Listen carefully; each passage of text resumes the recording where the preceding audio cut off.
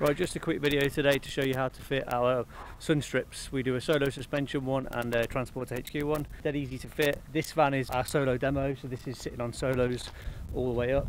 So we're going to fit the solo suspension sun strip to it, but obviously it's the same if it's the Transporter HQ one. They come out the box 30 centimeters, is it? 30 centimeters deep.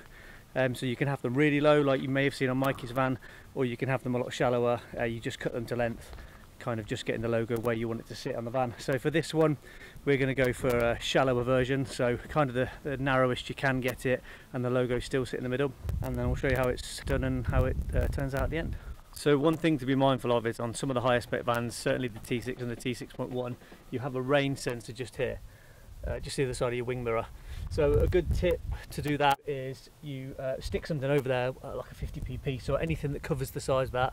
Just blue tack it on when you put the wrap on, and then you can cut round whatever you've put there, a coin or something, and remove that, and then that will give you your rain sensor without removing too much of the vinyl. The lower spec vans like my Ascot Grace Start Line 6.1, that doesn't have the rain sensor, so it has never been an issue with that one. So as you can see here, we're using magnets to hold the sun strip in place while we're applying it.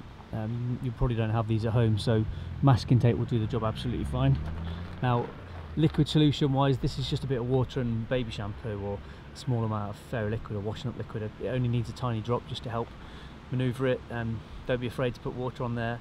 The more water's on there, the more you have to squidge out, but you know, go sparingly with the water. A spray will just do, it'll help you move it around before it sets and get it in place, and then just squeeze it out afterwards. So you have to excuse how dirty this one is, but this is the one we've got on the Ascot Grey Start Line. So we went a little bit deeper on this, so it kind of, you can choose how the depth that you go. I'm a bit of a fanny, so I went a little bit shallower, and then if we go over to Mikey's van, he's kind of gone all out and gone as deep as it possibly can go.